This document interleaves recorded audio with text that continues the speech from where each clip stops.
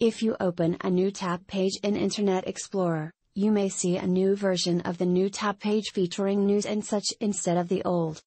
The top sites are still there, but the whole page has changed as news powered by MSN is now pushed on the page as well.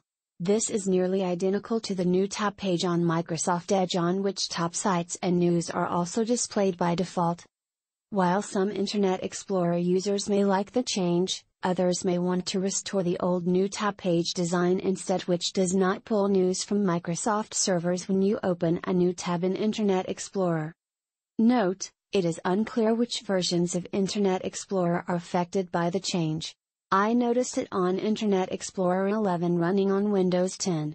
If you have a different version of Internet Explorer on your system, let me know if it features the change as well. Restore Internet Explorer's old new tab page.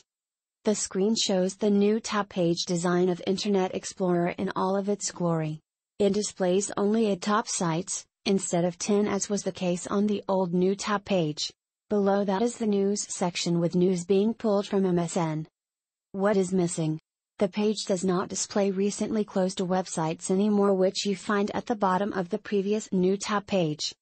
Microsoft did add an option to the previous page to enable the news feed, but no option to the new page to restore the old. Here is how you do it in Internet Explorer. Open Internet Explorer if it is not open already. Select the cogwheel icon to open the menu, and there Internet Options. Under General, locate tabs and click on the button. Locate when a new tab is opened, open on the tab Browsing Settings page, and switch it to the new tab page to restore the classic page in Internet Explorer. Click on OK to complete the process. The old page is used from that moment on again.